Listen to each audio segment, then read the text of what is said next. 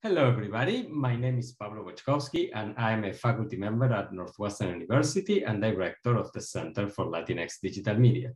Thank you so much for joining us for today's weekly virtual seminar of the Center. It's really a pleasure to have you with us. The mission of the Center is to create knowledge about digital media in Latinx and Latin American communities across the Americas. And today's speaker is a leading scholar in this space. Dr. J. Nathan Matias organizes citizen behavioral science for a safer, fairer, more understanding internet. A Guatemalan American, Nathan is an assistant professor in the Cornell University Department of Communication and Information Science. Nathan leads the Citizens and Technology Lab there. Tomás Guarna, who's a graduate student at MIT and an affiliate at the Center for Latinx Digital Media, will introduce Nathan in just a minute. I am delighted to note that this quarter, our series is co-sponsored by the Alice Kaplan Institute for the Humanities, the Buffett Institute for Global Affairs, the Center for Global Culture and Communication, the Department of Radio, Television and Film, the Latina and Latino Studies program, and the program in Latin American and Caribbean Studies. But before we go to the seminar, I would like to start by acknowledging that Northwestern is a community of learners situated within a network of historical and contemporary relationships with Native American tribes, communities, parents, students, and alumni. It is also in close proximity to an urban Native American community in Chicago and near several tribes in the Midwest. The Northwestern campus sits on the traditional homelands of the people of the Council of the Three Fires, the Ojibwe, Potawatomi, and Ottawa, as well as the Menominee, Miami, and Ho-Chunk nations. It was also a site of trade, travel, gathering, and healing for more than a dozen other native tribes, and is still home to over 100,000 tribal members in the state of Illinois. It is within Northwestern's responsibility as an academic institution to disseminate knowledge about native peoples and the institution's history with them. Consistent with the university's commitment to diversity and inclusion, Northwestern works towards building relationships with Native American communities through academic pursuits, partnerships, historical recognitions, community service, and enrollment efforts. Let me say briefly a little bit more about how the seminar will unfold. First, Tomás Guarna will tell us a little bit more about Nathan's research and career in just a few seconds. Then Nathan will deliver his seminar. After that, we will open up for questions. Please enter your questions in the Q&A function of the webinar at the bottom of the screen at any point in time during the talk. Tomás will moderate. At the end, we will deliver some closing remarks. Once again, many thanks for joining us. And without further ado, Tomás, the screen is all yours. All right, great. Thank you, Professor Wachowski, for introduction. And it's a pleasure for me to introduce Professor Nathan Matias, who's an assistant professor at Cornell's Department of Communication and Information Science. Before this position, he obtained his PhDs at MIT's Media Lab, where he was affiliated with the Center for Civic Media and was a visiting scholar there and a research affiliate at Princeton. And Professor Matias is a scholar of civic media who channels rigorous studies of human behavior to understand key questions about the governance of the digital sphere. Through his work in the Citizens and Technology Lab, the research lab he leads at Cornell, he has explored topics like how communities can audit algorithms, the role of automated moderators, and the motivations for volunteer moderators in online communities. Professor Matias's work proves how rigorous methods can be employed to answer fundamental questions about civic life and how the outcomes of complex research can serve online communities and contribute to healthier, more equitable online ecosystem. So please join me in welcoming Professor Matias. Thank you, Tomás. I should ask you to present my research in the future. So it's really exciting to be able to speak to all of you today about this problem and question of an opportunity of governing runaway catastrophes in human and algorithm behavior. And I want to start in Chicago in March 2017, when Wilmer Catalan Ramirez was tackled in his Chicago home by immigration agents, threatened with deportation and detained. And he couldn't really understand why that was the case. The agents had no warrant, he had no criminal record, and his only encounters with the police had been random stops in his neighborhood. He was also recovering from a brain injury he'd experienced from a drive-by shooting in his area.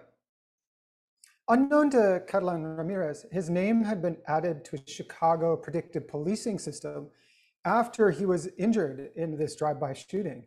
Now, this strategic subjects list, according to police, was designed to improve community support. In practice, police targeted people and communities on the list, trapping them in this cycle of escalating suspicion. Ramirez was only released from detention after 10 months of extensive legal challenges and given a piece of paper he could produce if he was targeted by the algorithm again. Now, researchers writing about these kinds of systems have pointed out how these algorithms can trap innocent people in escalating cycles of suspicion. Barokas, Hart, and Narayanan write, suppose a predictive policing system determines that a certain person or area is at high risk of crime. The prediction will appear to be validated because, of course, the police visit someone or detain them, and that generates more records, which can then reinforce what the algorithm chooses to target in the future. Here's another story. In 2014, after someone illegally broke into multiple celebrity photo accounts, people posted non-consensual intimate imagery to forums on the platform Reddit. Now, as people downloaded and reacted to these photos, Reddit's algorithms, their popularity systems, promoted them to even more people, keeping the cycle going and even earning the company more than $100,000 before the company banned the content a week later. In an article about this, Adrian Massanari describes how non-human technological agents can shape and are shaped by human activity. Now, during this dreadful episode on Reddit, a set of powerful non-human agents, including Reddit's business model, its corporate policies, its algorithms, were driving and being influenced by large groups of people in a culture that already has dehumanizing views about women, encouraged by the many thousands of people who viewed and further spread this content without consent. So this problem of interrelated human and machine behavior is a deep and pervasive one. And these feedback loops have been blamed for things like mass murder, self-harm, suicide, and health misinformation, just to name a few. But even as we worry about their risks, we've seen beautiful examples of humans and algorithms that cooperate to spread generosity, grow understanding, and develop transformative citizen power. There are people who are alive and healthy today and who live in hope of a more just society, thanks to the benefits of some of these feedback loops as well. So, if feedback is this straightforward mutual influence, why might we be so worried about it? Well, in any situation of mutual causality, it's difficult to blame any single part of the system, and hard to know if changing a single part of the system will change the overall outcomes. Imagine, for example, that you ban or change Reddit's algorithm. How much of misogyny will that address in society? Or similarly, how are you going to force millions of people to think of women differently and act in different ways to influence the algorithm in a world where there are many powerful industries, including the film industry, that depend on some of those attitudes? Now, this creates a practical problem for society. If we can't theorize or predict, pinpoint causes, what can we actually do about it? But it also creates an opportunity for responsible actors to deflect that responsibility. For example, Facebook representative Nick Clegg last year argued that the company has less power to influence what happens online than we think. And so Facebook shouldn't be held quite so responsible for these things. In a post about feedback, Clegg suggests that since Facebook's algorithms are kind of held hostage to the actions of Facebook users, what we really need is less algorithmic accountability, or maybe not quite so much as we're calling for, but actually more surveillance and regulation of human behavior to protect algorithms from the public.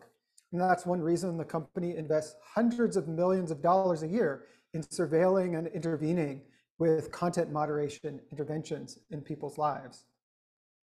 So in today's talk, I'm going to ask this question: how can we govern human algorithm behavior, especially if we care about social justice? And this is going to require us to think carefully about what we mean by knowledge, who gets to create it, and ultimately who it serves.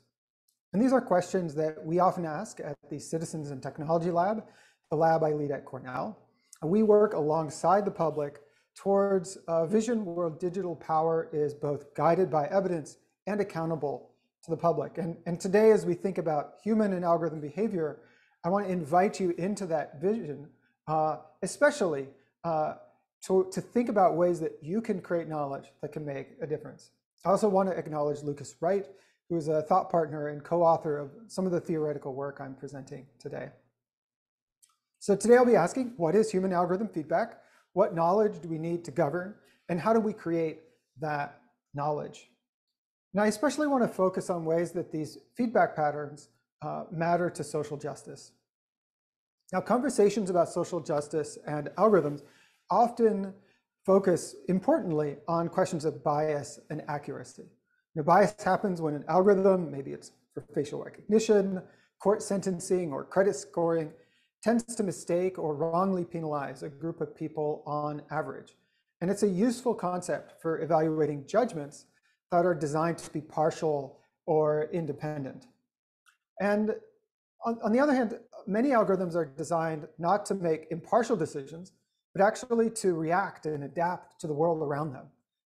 These are personalized algorithms like Google search or chat algorithms, or systems that learn through trial and error, or aggregators like news feeds that really function like mirrors rather than impartial judges. And these systems aren't really designed to function in a way that can be easily or straightforwardly tested for bias, because they're not making decisions, they're not making judgments. Bias reduction is important, and it's one part of a larger vision of thinking about algorithms and justice. But also, these adaptive systems have an important role as well, and we need to look at them too. Bias reduction, for example, we could imagine trying to make the Reddit ranking system less biased towards women. But society might not be better off if Reddit equally amplified stolen intimate pictures of famous men, right? Or if Chicago also had an algorithm that led to over-policing in predominantly white neighborhoods, right? So as we think about these questions, we can think beyond bias, and we should also be imagining a positive vision of the just society we want, something that the scholar Sasha Costanza-Chock has written beautifully about in the book Design Justice. So I do want to say a little bit about what I mean by social justice.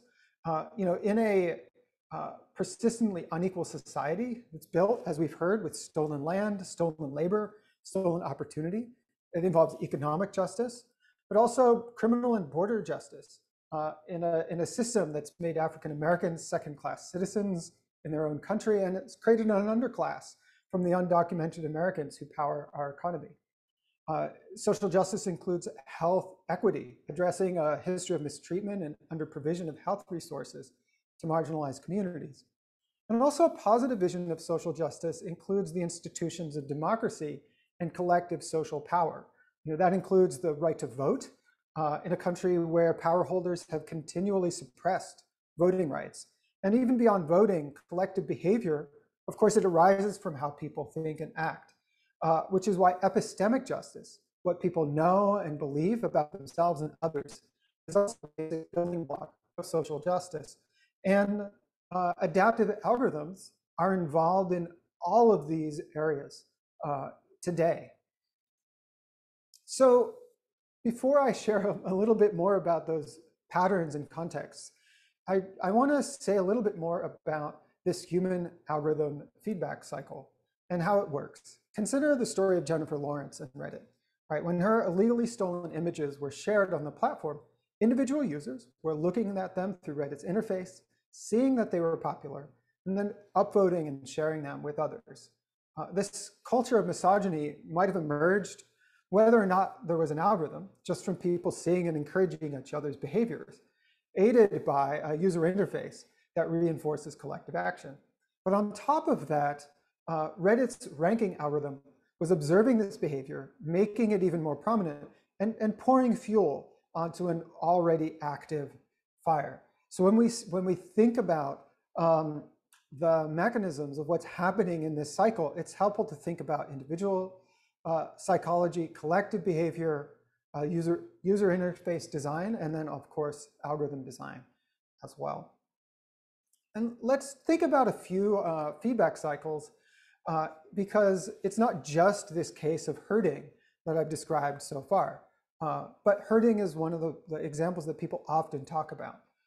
For example, when Black Lives Matter activists built a movement through local organizing and hashtags, their message was amplified in part by what are called aggregator algorithms. These are algorithms that amplify herding behavior by informing and encouraging people to do something that's already popular. Now, even before software, adaptive systems like the Billboard charts for music encouraged people to flock to popular songs. But herding, of course, can be a risk for marginalized groups, as we've seen with Chicago's predictive policing system and aggregators that encourage harassment mobs. But it's not just herding. It's not just that things escalate. Sometimes algorithms suppress. Advertising markets sometimes learn to even violate employment law by showing fewer job and housing opportunities to women and people of color, as shown in this just astonishing paper by Data in 2013. If a history of exclusion drives people away from certain opportunities or drives advertisers away from thinking that people might be interested in something, an algorithm could learn to hide that opportunity altogether. Now, of course, algorithms suppression could also be a tool in service of social justice, such as when it's being used, as it is today, to reduce the spread of misinformation that is designed to dissuade, for example, people of color from voting or taking up vaccines. That's another example of algorithmic suppression. Clustering is another pattern. When people who've never met each other visit similar websites or act in similar ways online, algorithms can start to treat them as groups and put them in touch, connecting them with vital advice and opportunities, such as sites like Patients Like Me, where people with common medical conditions can meet each other and come together to advocate for health equity. But clustering can also be dangerous when people have interests that are hateful and violent, and algorithms group them in ways that can actually broaden hate groups. And Facebook has made various promises to stop recommending political groups because of how powerful their algorithms were in increasing recruitment to hate groups. Now, people often talk about this dividing pattern. This power to influence group dynamics has long been a basic tool for political organizing, whether you're building power within marginalized groups, developing coalitions for change.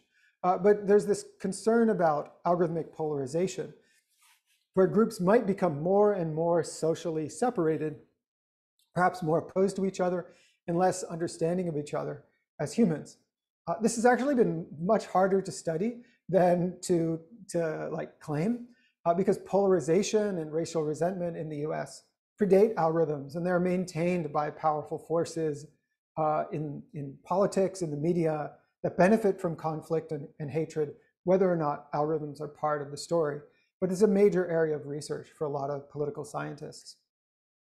And then finally, when market management algorithms adapt to the competing preferences of multiple groups at once, you might have customers, workers, platform owners, with an algorithm that's trying to optimize for all of their interests.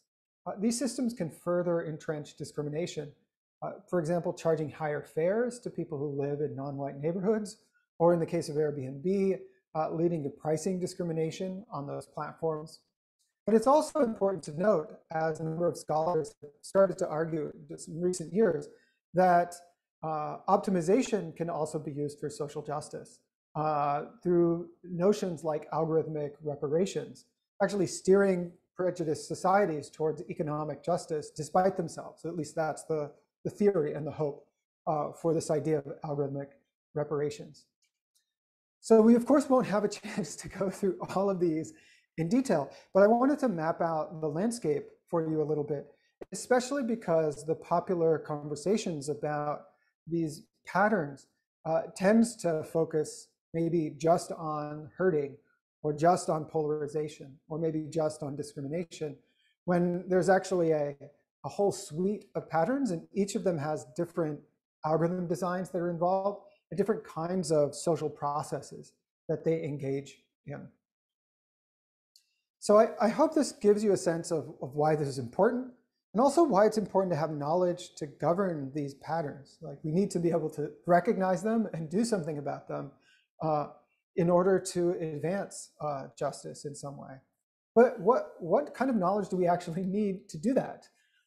This is a picture from Robert Boyle's new experiments from 1606, which established the norm that scientists seek repeatable knowledge, developing testable hypotheses that are validated through reproduction, through demonstration. And this kind of generalizable knowledge, if it could be obtained, would be extremely valuable to society, right? If we could describe, predict, and maybe even intervene before or while these patterns are occurring, we might be able to govern our complex world more effectively. But maybe algorithm behavior isn't a science, right? These algorithms are contingent on changing surroundings. They react to human behavior. Once you put them into what William James called the rich thicket of reality, right? And maybe when you put them into the world, it's hard to predict what they do, right? That view that Nick Clegg said, we need to protect our algorithms from humans because we can't fully predict what they're going to do. In this view, even though algorithms are very precisely defined by their creators, the world is unpredictable, and it's unlikely that we can derive general knowledge about how they behave. And as a result, we might not be able to devise general policies to govern them. That would be a problem. But maybe that's a good thing, right? Recently, Senthil Mullainathan has argued that if algorithm behavior is more easily changed than human behavior, he's claimed that biased algorithms are easier to fix than biased people. You might spend a decade trying to resolve a discrimination problem in human institution, but you can reprogram a computer maybe to stop engaging in discrimination. And then the moment you change the algorithm, past knowledge about its performance becomes obsolete, and you have a fresh start on getting things right. And that's a kind of a recent and exciting era of computer science. And it's in line with this tradition and this debate in computer science itself that actually strongly rejects the idea that computer science is a scientific field. To quote Hornbeck and colleagues, computer scientists often think that if you can get something to work once, then you've succeeded. Rather than necessarily having to replicate knowledge and create this generalizable scientific understanding, there's a culture that values novelty because computers are so easy to change, they're so malleable. Now, this disinterest for replication, we should also acknowledge, while it's far from universal, is also very compatible with a culture that strongly values secrecy. Many computer scientists or tech companies, they might want to publish research without having to release the underlying source code or other essential resources for replication, transparency, and accountability. So it might be good for society that we can change the algorithms, but also there's a culture that resists making those systems available for audit and accountability. Now, what kind of knowledge would we actually need for governance in a world where science wasn't viable, right? Where we couldn't predict or prevent things in a very reliable way. Now, I want you to take a look at this. This is one of my favorite machines of all time. And if we were in a room, I'd ask people to make guesses about what it does, but just take a moment, like, what is this thing? Think to yourself. So this is a sock testing machine used by Consumer Reports during the Great Depression and the period afterwards in the US. It's a members organization that was founded to do testing, journalism, and advocacy for consumer protection. The sock tester, it's really cool. It applied consistent amounts of friction to lots of socks to find out which ones were the most durable. For those of you who do algorithm accountability and transparency, this was a sock accountability and transparency technology.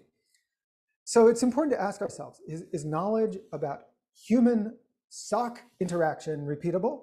Like if I test a random sample of socks on this machine, will I be able to predict the reliability of future socks? Or will I have to test every single sock on the market to give you assurances about sock reliability? Now, Consumer Reports was founded because no one had yet derived precise enough generalizable knowledge about socks. Maybe it exists today, I don't know. But at that time, when new models of socks came out, Consumer Reports had to test, if not every sock, at least the most popular ones on the market. And so even as we ask that question in a kind of joking way about socks, it helps us think about this question of humans and algorithms. If it's possible to derive some general principles about human and algorithm decision making, then algorithm policy might look something like what economists imagine economic policy should look like. Right? We derive general principles, we build policies around them, and then we update those policies from time to time as old theories are overturned and new theories arise. But if all prior knowledge is invalidated every single time Facebook or Google or Reddit make a change, then we need to govern algorithms like we govern socks or cars or other created artifacts, right? We need to design tests and standards, somehow get every system tested and do it at a scale that matches the pace of innovation, or as we do with medicines, slow down of innovation so that everything can be tested before it goes out into the market. So what's the answer? I'm actually not sure. And as a scholar, that's something that energizes me. There's a good case to be made for the predictability of human algorithm interaction. And I'm going to share an example of a study that I hope takes us towards that. Algorithms are produced and trained by humans, right? There are organizations that have their own momentum, there are policies, there are business models, there's the mathematics, the physics, there's how computer scientists think. And we know a lot about social behavior as social scientists as well. So there are a number of reasons to believe that at least some approximation of generalizable knowledge might be possible. But at the end of the day, maybe powerful algorithms are more like socks than science. And we need to be prepared for that world and that possibility as well. So let's talk about how we can build the equivalents of sock testers or scientific experiments for understanding human algorithm behavior. And to start, I want to take a step back and talk about this question of who is in a good position to do this work. I do a lot of research with online communities, and you are probably aware that hundreds of thousands, maybe millions of people around the world already do digital governance. Every time we support a friend online, create rules for our Facebook or WhatsApp group, resolve a dispute, or even try to trick an algorithm into working less badly for our communities. And that's been something that we've seen ever since the very first online social spaces. This is just one chart of the network of communities on Reddit alone that are governed by volunteers. And these volunteers have a lot of different things we can do.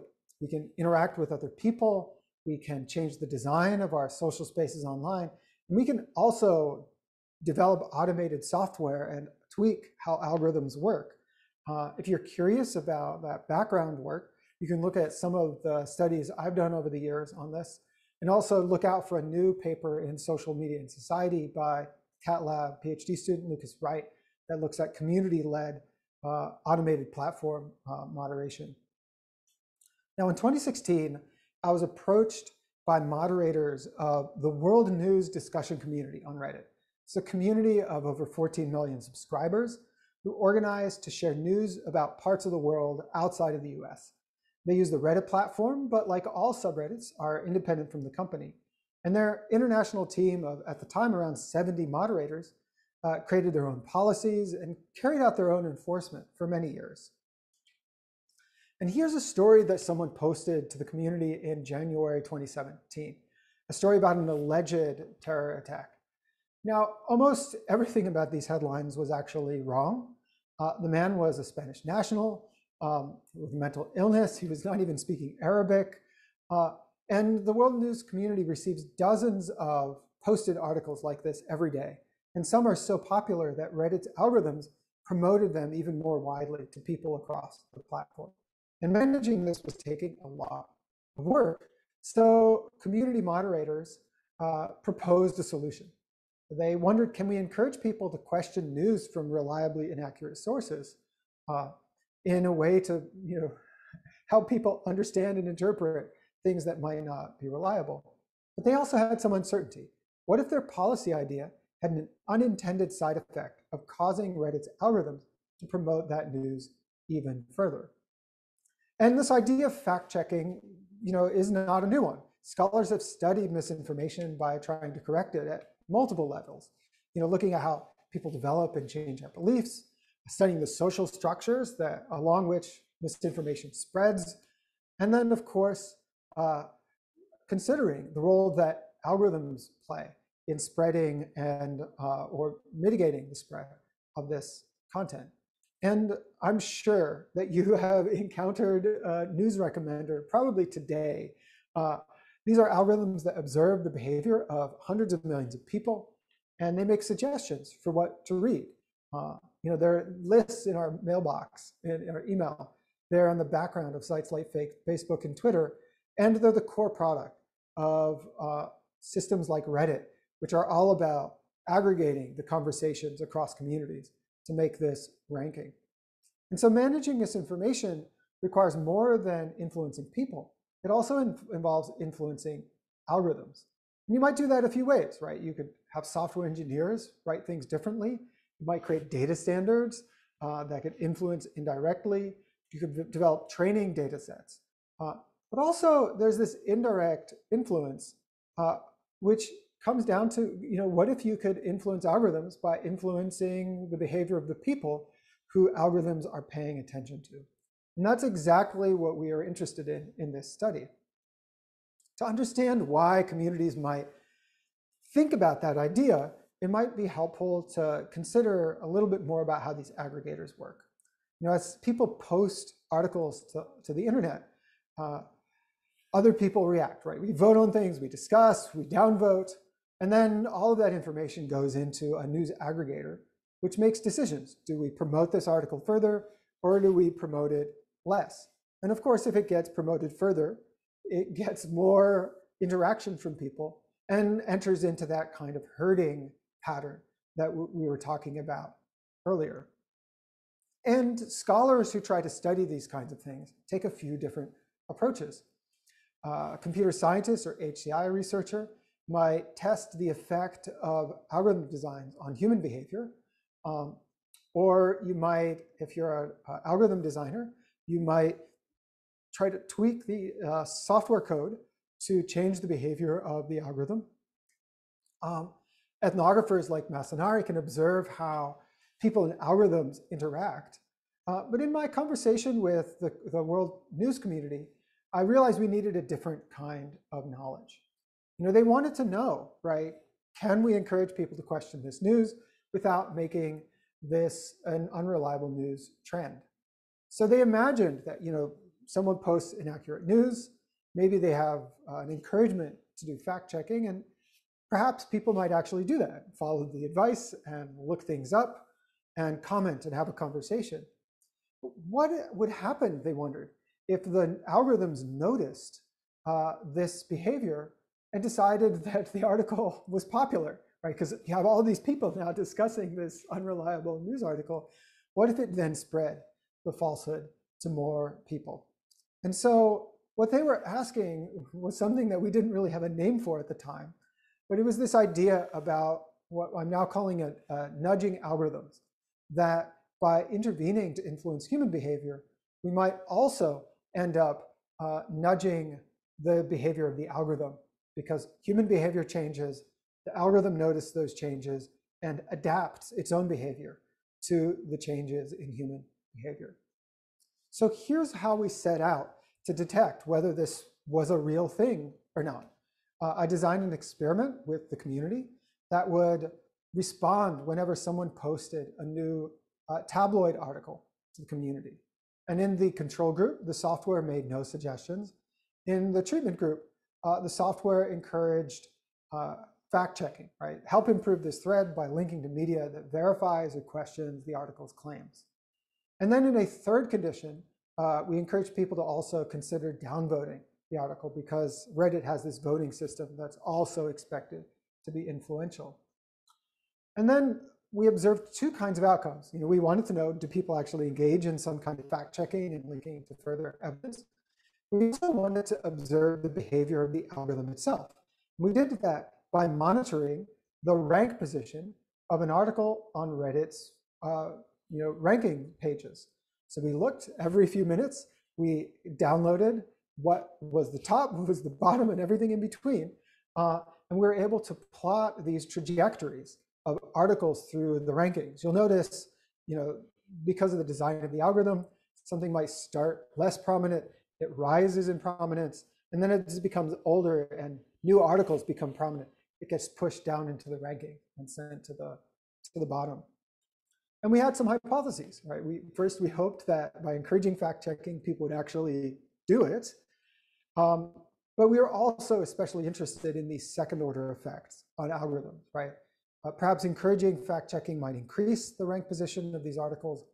And then if we encourage people to downvote, we thought maybe the article would decline more quickly over time.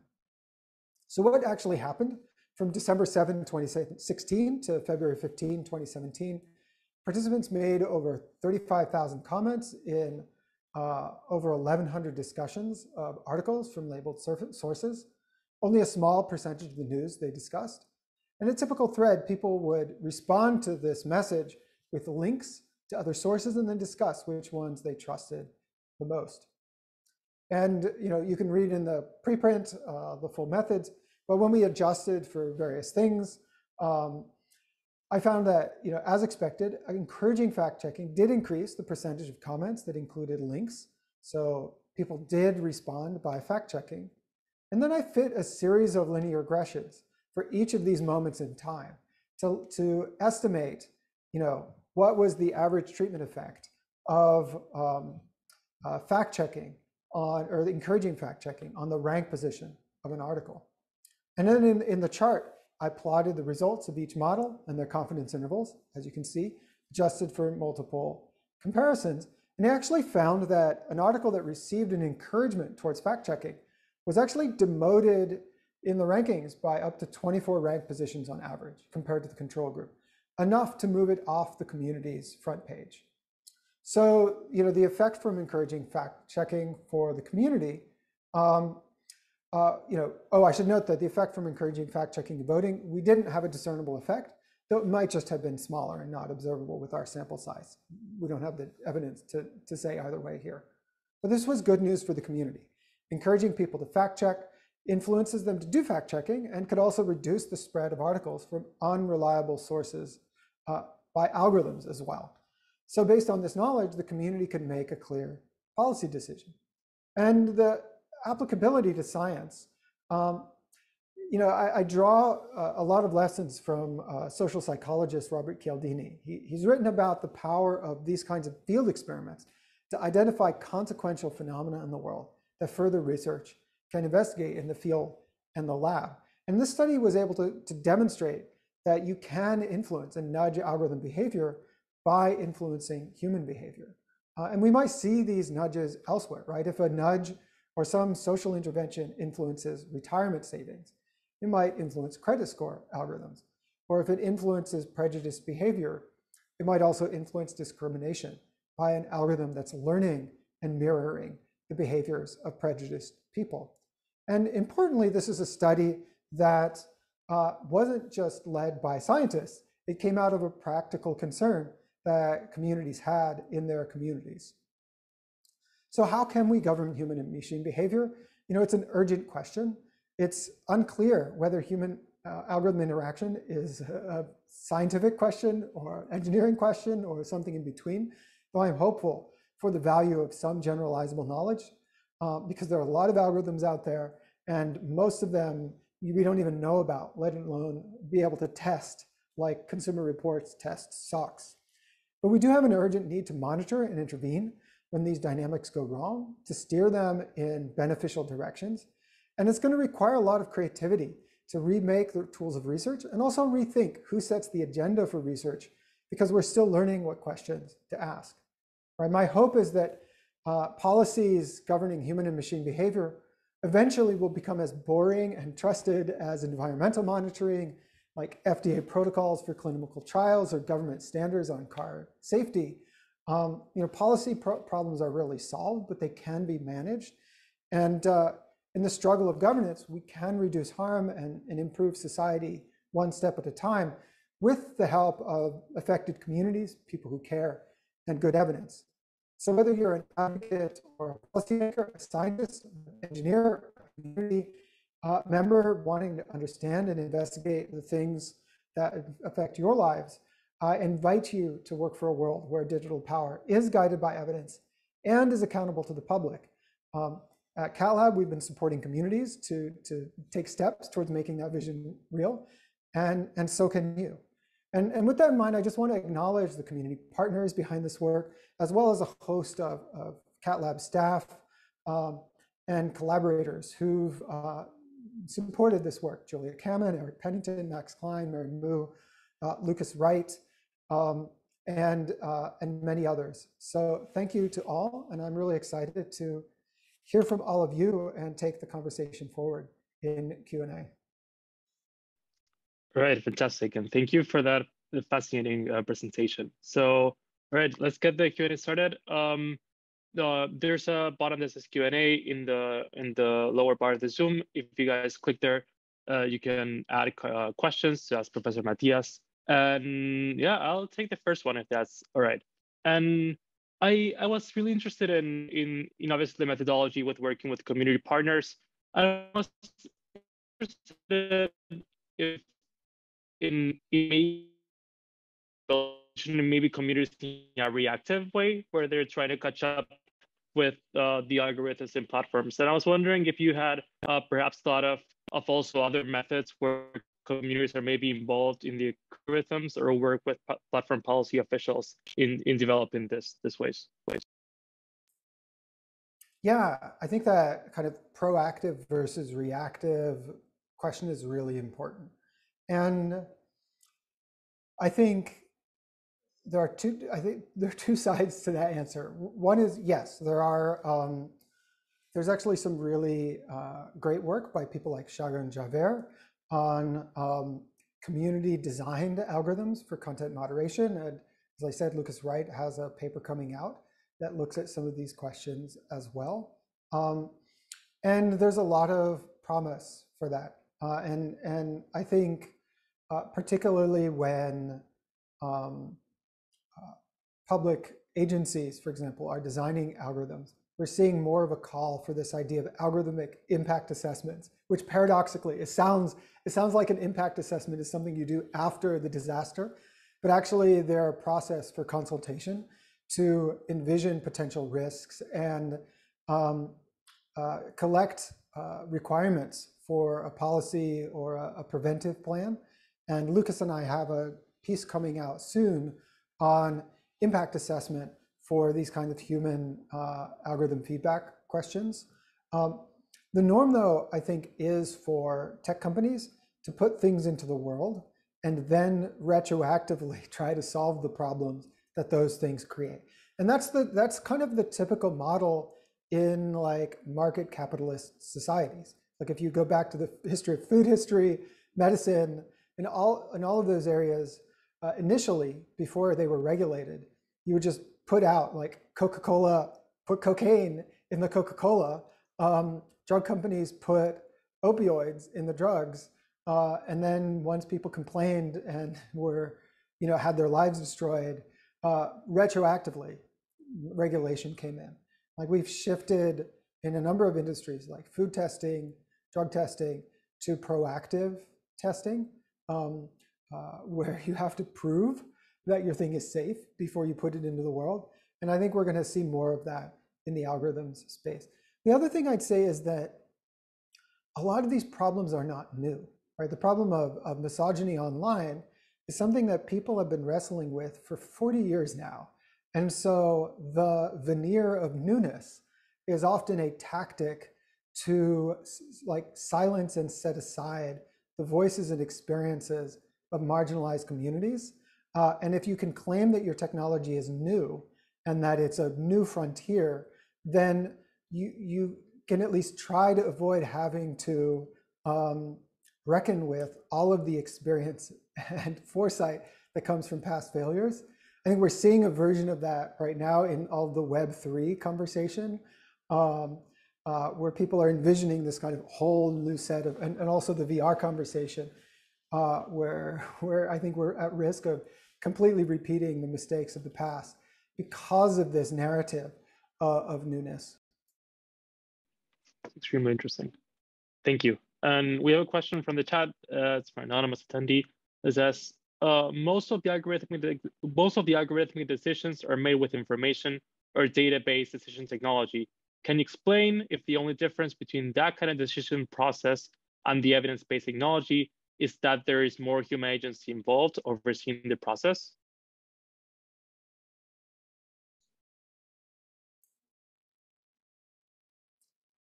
Yeah,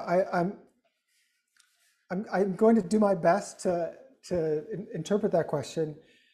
So if I understand it correctly, the question is, what's the difference between algorithmic decision-making and evidence-based policy that I'm advocating for? Aren't they just the same thing, right? You're basing decisions on numbers.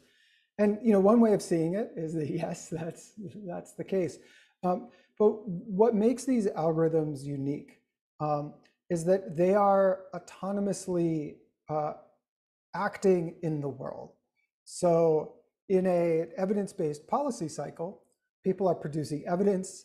There is a conversation about how to interpret that evidence. And then there's a process of deciding how to implement that evidence. And there's debate all along the way.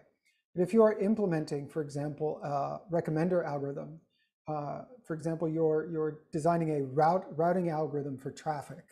That algorithm is continuously making suggestions and recommendations and updating itself in real time. And it's a much faster process. It can react much more quickly, but also it can kind of run away into harms much more quickly without as much human oversight as, for example, when Google Waze in the middle of forest fires was sending people into low traffic areas, which also happen to be some of the most dangerous areas of conflagration, which was, of course, the reason why people weren't on those roads. So I'd say the kind of speed and scale of those decisions and the reaction to data in the world is one of the things that makes those algorithms, adaptive algorithms, especially unique. Isaac. There's a question from Val. Do you want to make a question? Yes, thank you so much for such a wonderful presentation, Professor Matias. You mentioned that adaptive algorithms provide a mirror to society, which makes bias reduction very important in understanding the relationship between algorithms and social justice. So I'm wondering, how does this really connect at a deeper level to the importance of racial and ethnic representation in media, especially new media? And how does the inequity of underrepresentation of certain racial and ethnic minorities online further impact the adaptive nature of these algorithms and spreading bias into larger public sectors? Thank you so much. Oh, that's a great question. We could have an hours-long conversation about this. This representation is a really important part of the story, especially because one of the areas where adaptive algorithms are so powerful in society today is in like the information we know and the like what we are aware of and how we perceive ourselves and others. And it's important to remember that what we might consider non-algorithmic institutions of knowledge have their own history of injustice. I've been reading, for example, recently, the book by Dan Hicks on brutish museums, which looks at the history of the museum as a technology. Actually, he describes the museum as a weapon of colonialization, as a machine with as powerful a role in minds as, you know, the machine gun of its time was over bodies and kind of upholding colonialism, you know, because people were deciding how those they defined as others would be classified, how they would be perceived, how people would be educated to think about it. And that made it very hard in democracies for people to oppose colonization unless they had put in extraordinary efforts to understand their fellow humans in a different light. And what we have online are you know, algorithms that are learning from those histories and also learning from the prejudices of the world around us and representing them back and amplifying them in a mirror form. Here in the US, you have Sophia Noble's book, Algorithms of Oppression, which looks at that particularly in light of racism towards Black Americans.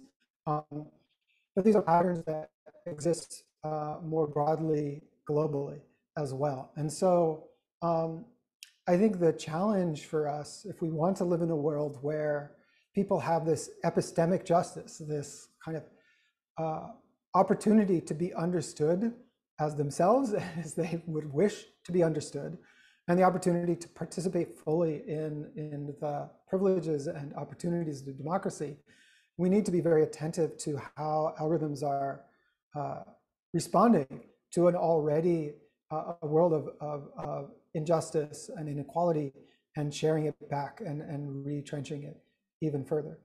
And that's where I think this idea of algorithmic reparations, which April Williams and a number of co-authors are putting forward, is a very interesting intervention, as well as some of the ideas around social influence on algorithms that I've been exploring with CatLab. Great, thank you so much.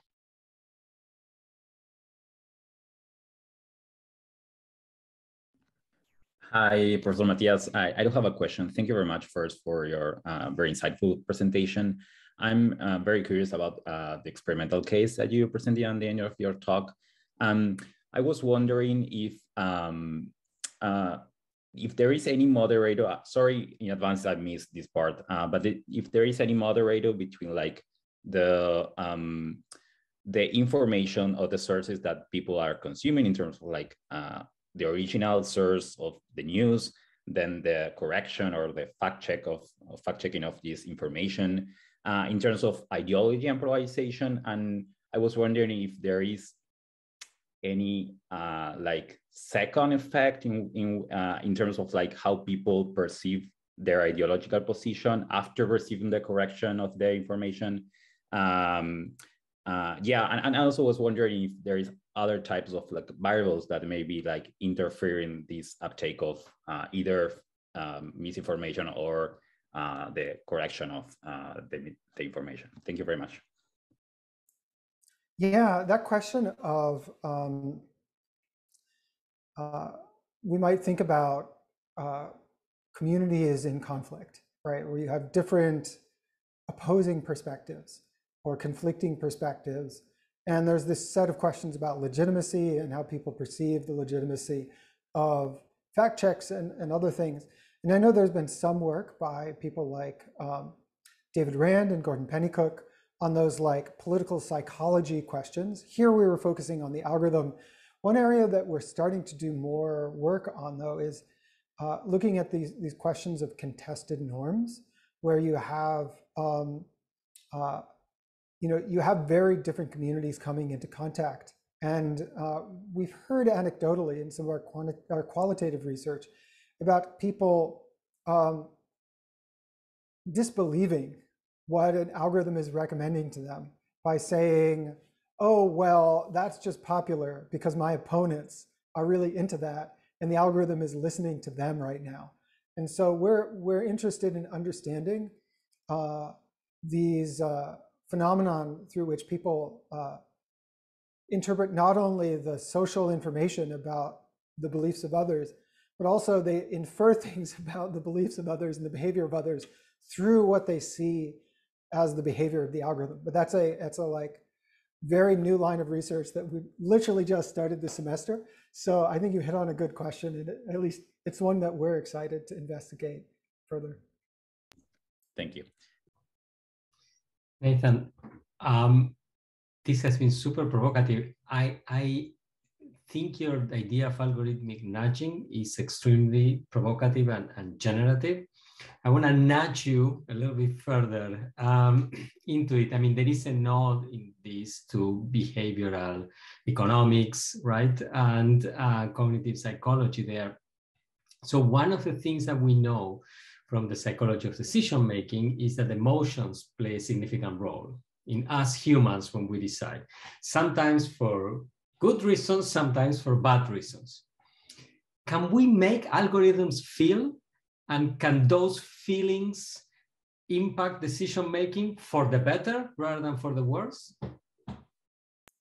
I love this question. And I think there are two angles I've seen scholars explore this question of emotion and algorithms. One line, you may be familiar with the work of Rosalind Picard on effective computing, right? And it's this idea that if we can teach computers not just to understand how people think, but also teach them how to understand how people feel, then perhaps we can program these algorithms towards kind of better, more equitable, or at least more profitable directions. And there is a fascinating kind of debate and fight happening among psychologists and computer scientists about the validity of those constructs, and also the ethics of that unfortunately we don't have time to summarize here. But I think that it's important to recognize that every time we add a new capability to systems, while yes, artifacts do have politics, they can be used in incredibly harmful and sometimes very beneficial ways. And so my view is often to ask not just, well, what good could we achieve, right? If we add a new capability to these algorithms, but also to ask what kinds of institutions and knowledge and power do we need to steer those in beneficial directions and restrain the harms that come along with them.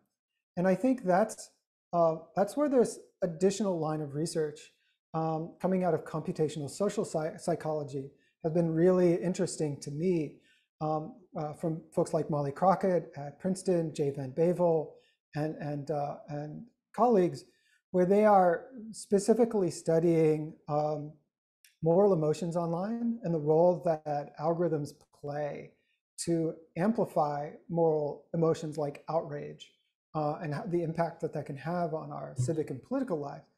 And one of the beautiful things they've done, I really love this, they've designed algorithms that can classify moral emotions in ways that then allow them to measure and observe how these recommender systems and collective behavior are or are not amplifying those very moral emotions. And so making these advances in being able to detect and classify as imperfectly as we can some of these emotional expressions can also be a tool for holding collective behavior and systems accountable and generating the scientific knowledge we need to create good policy. And so I think there are multiple avenues, and it's a really fruitful question that I would love to see more people address. Well, thank you very much. That was a great answer. With that, we have come to the end of our hour. So I want to thank Nathan for a spectacular presentation, Tomas for, as always, great moderation, and our audience for staying with us to the end. I want to invite everybody to join us next Thursday, where we will have Lisa Flores from the University of Colorado. We're going to switch from human-computer interaction to rhetoric. And continue with the diversity of voices that this seminar tries to showcase, and hope everybody has a great rest of your weeks. Thank you so much again, Nathan.